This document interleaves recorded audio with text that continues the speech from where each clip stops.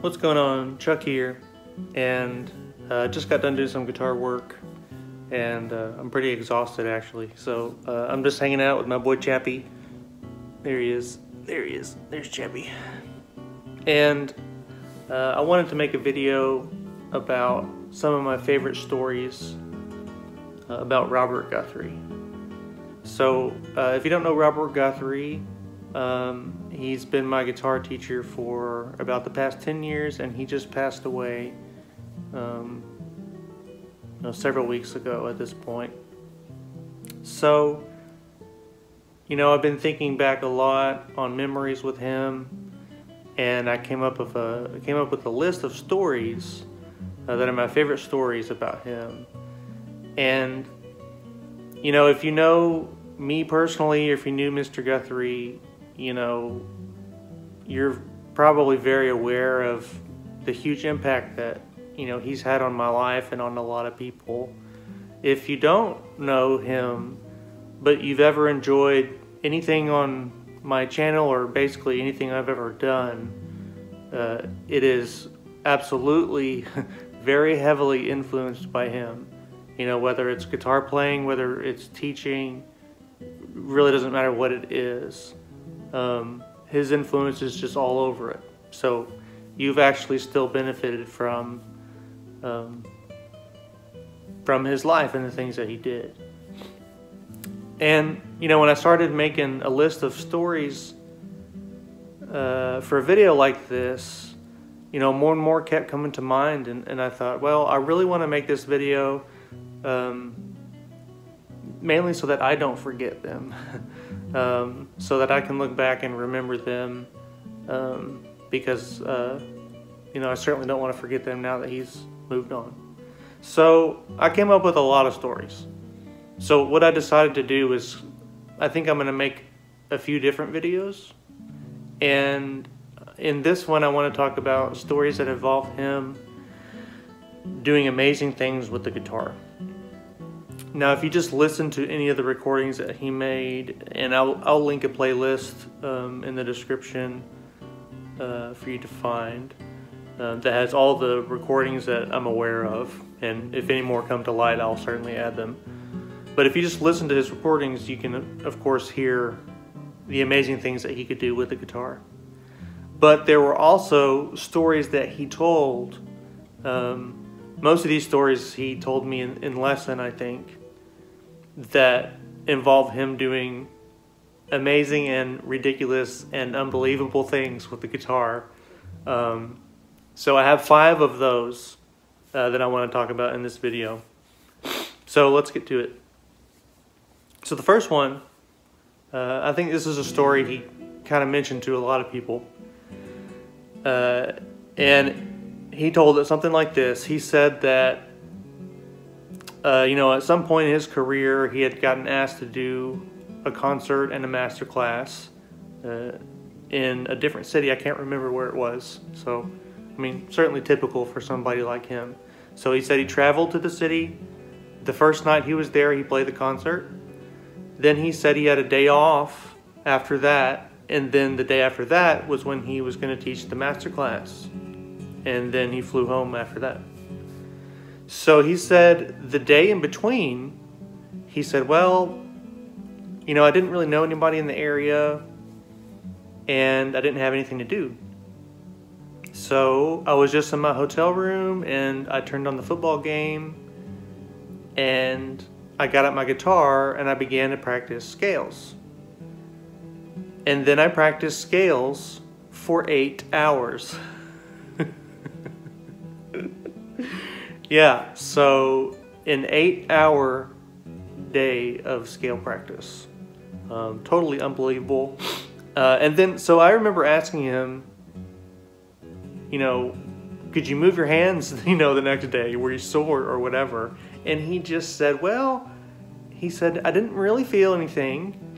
He said, I remember when I was teaching the class, when I first got out my guitar and started to play, I felt a little bit of discomfort on the back of my fretboard hand, which is interesting. I think I would have thought it would have been more of the plucking hand. But he said, I did feel a little bit of something. And he said, but in about 20 minutes it went away and then it was fine. And I just thought, oh my God. I mean, it's one thing to be able to practice scales for 8 hours. It's another thing to be able to recover like that, almost like it never happened, and just go about your business. So, and that is something that I am never going to attempt to do. I do know someone that's done it, and he's very badass and cool for doing it. But, you know, he can also just play hours on end that I just can't. My body won't hold up. I'll start to break down. So I will say, you know, like when you're in grad school and you're taking courses and you're having lessons and you're doing rehearsals and you're teaching. I mean, some of those days I remember you just play all day long. Like I remember coming home and trying to practice at night and just being totally exhausted, and then realizing, oh, right, I've been playing the guitar all freaking day. Like, that's why I'm exhausted. But, you know, I never, like, timed those days out, so I don't know about those times. There was one day where I did, my biggest practice I ever had was 7.5 hours of, like, solo practice time, like just me, where I used to time it on my phone. But that was doing all kinds of stuff. That wasn't just scales. That was learning new pieces and playing old pieces and doing technique and whatever. So, you know, having the mental strength, if nothing else, to play scales for 8 hours is just totally mind-blowing. So, very impressive, Mr. Guthrie. So the next one also involves scales. He would talk about scales a lot. So one time, one of my friends in the SMU guitar program, they had a recital. So after the recital, we were hanging out, just standing around talking. And I remember it was me and Mr. Guthrie and Swami Dev. What's up, Swami Dev, if you're watching? Swami Dev was in Mr. Guthrie's program a while back, like the 70s or 80s. I'm not sure, something like that. But he's known him for a while. So we're talking, and all of a sudden Swami Dev, he called him Bob. So he's like, Bob, you know, Bob would be the one to get up at 5 in the morning and practice scales every day. And Mr. Guthrie cuts him off, and I remember he was shaking his head like this, and he goes, I never got up at 5 in the morning to practice scales. And we all just kind of stopped talking, like, what's he going to say next? Like, is this not true? You know, what's the deal? And then he goes, I would get up at 5:30 to practice scales. Oh, and it was just hilarious. But, like, I mean, he said it with an absolute straight face. Like, he was just thinking, no, of course not. Because I know exactly when I would get up to practice. It was always 5:30, and it was never 5 because I always knew when I was going to practice. So I just thought that was really funny. But also, certainly showed, you know, the dedication to get up at 5:30 and do that every day. Really, really great. The next one, what's the next one? I kind of had these in order. Okay, I know what it is. So, Mr. Guthrie said when he was a kid, I think like teenager years, he was taking lessons with a teacher who he said was like a pretty good teacher, you know, whatever. And I think it may have been like the summertime. I remember him saying he, at that time, had a lot of time to practice guitar. So maybe he wasn't in school, maybe it was summer, something like that. So he said he had a lesson with this guy and he would see him once a week. And he said they had a lesson and he asked him about learning the Bach chaconne, the famous D minor Bach chaconne from the violin partita. And I guess his teacher said, yeah, sure, you know, why don't you start on it? So Mr. Guthrie went home and started on it. And by his next lesson, he had learned and memorized the whole Bach chaconne as a teenager. So, yeah, so that's 1 week he learned and memorized the whole dang thing. If you don't know this D minor Bach chaconne, it's like 15 minutes long, something like that. And it's like through composed. Like nothing in the piece repeats. It is a 15-ish long piece from beginning to end, where you never play the same thing twice, essentially. And it's Bach, so it's complicated music. It is not by any means easy or simple to play. The last time I heard someone play it in concert, it was Dr. Frank, and he said he'd been working on it for 3 years. He said, I needed that much time before I felt comfortable playing in concert. And when he said that, I just thought, yeah, sounds about right. I mean, good for you. Like, you plan things out good. Like, makes sense. So Mr. Guthrie learns and memorizes the piece in a week. But here's the kicker, though. So he goes into his lesson with his teacher and tells him, and his teacher is furious at him for doing that. Like, is very mad at him for learning it and memorizing it so quickly.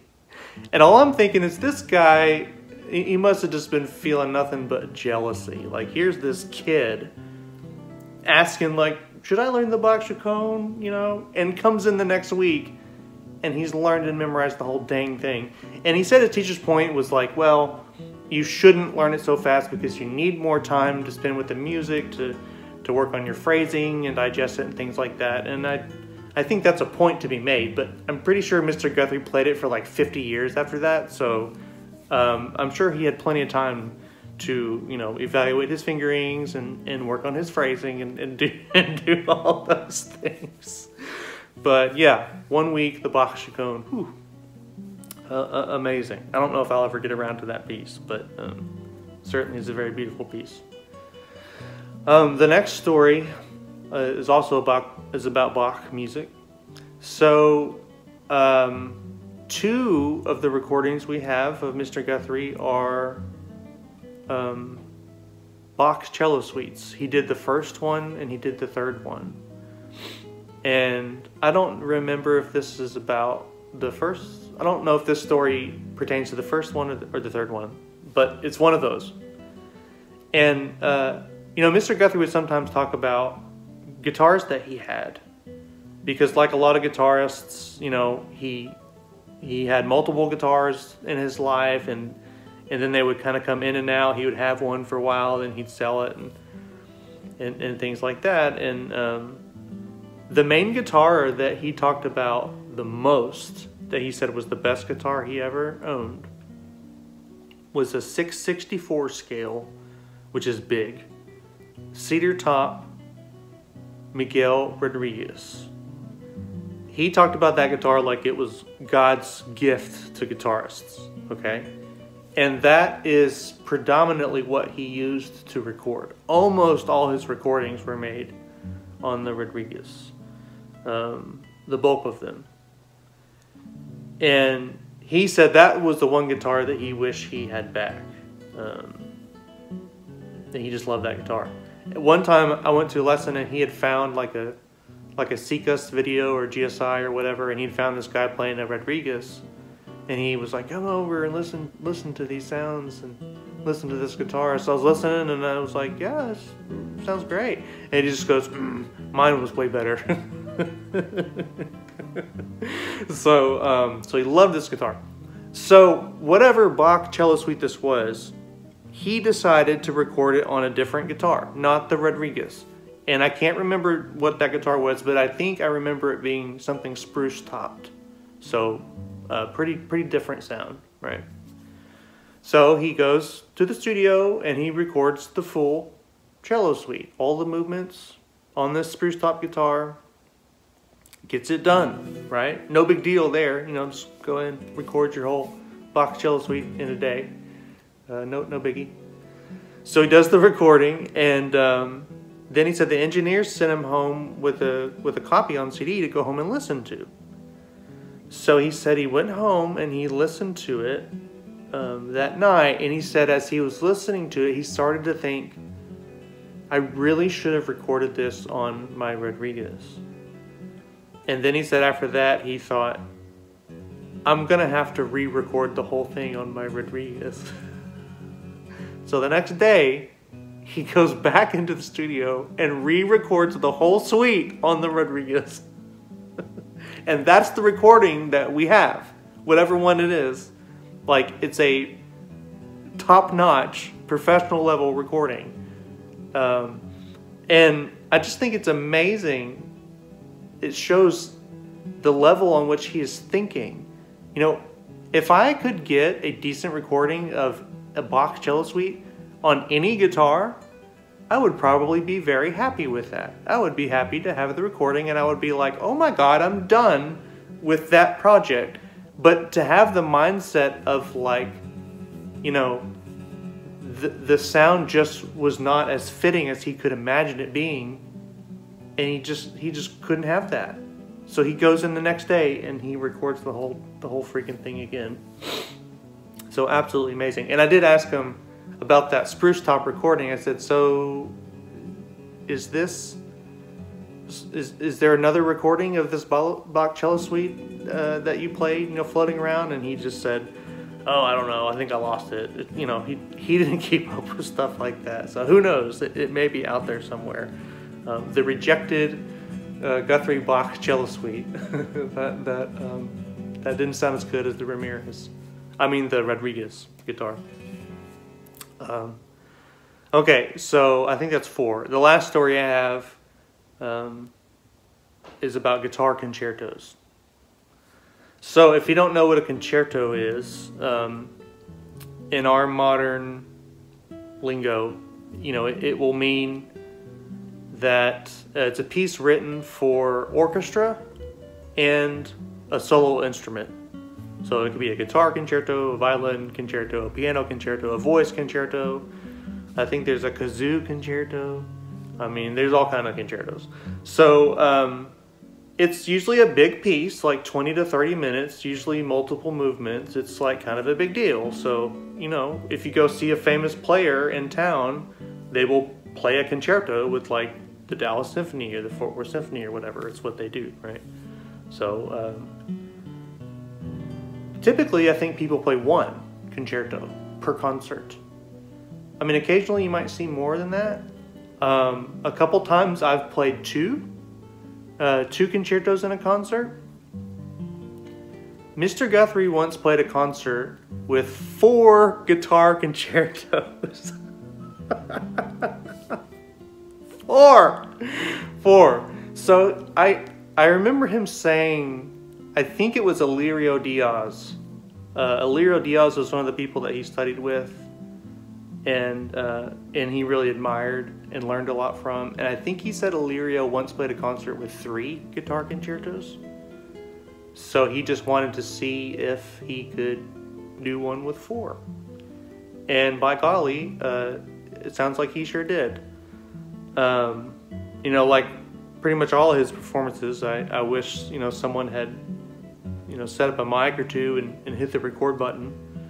But as far as I know, that didn't happen. And you know, concertos are a lot of work. Like I said, they're big pieces, and then depending on what you play, they can certainly be a lot of work. But he said he in the first half of the program, he played 2 Vivaldi concertos. The famous D major one, and I don't know what the other one was, but it was another Vivaldi. And in the second half, he played the Ponce concerto and the Aranjuez at the end. Like, no big deal. And I have played the Aranjuez, and that piece is a lot of freaking work. So just to throw that in at the end, like, yeah, you know, 3 other concertos and also the Aranjuez. Absolutely amazing. So, you know, those are just some examples that came to my mind of him just doing otherworldly things as a guitarist and a musician. And, you know, they make me laugh, they make me amazed. Some of them inspire me, some of them make me say, yeah, I don't ever want to do that, but it's really amazing. So, it really lifts my spirit to actually talk about these stories. I think I'm going to make a couple other videos like this. I think I want to make one about some things he did for me personally, or stories that that involved me in them in ways that he affected my life and changed my life. And I think I want to make one about him as a teacher. You know, stories that involved him teaching me or other people. Just ways that I saw him act, because those things were extremely impactful.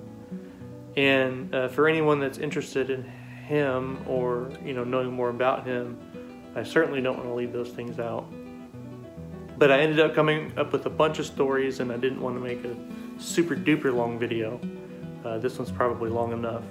So I decided to chop it up, and I think I'm going to make a couple more and share some more stories. So let's see if Chappie, yep, he's still asleep, so he missed all the stories.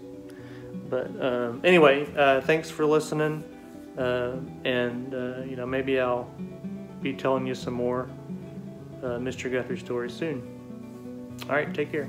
Bye-bye. You missed all the stories. I told all the stories and you slept through them all. You didn't hear them. You missed the stories. You missed all the stories.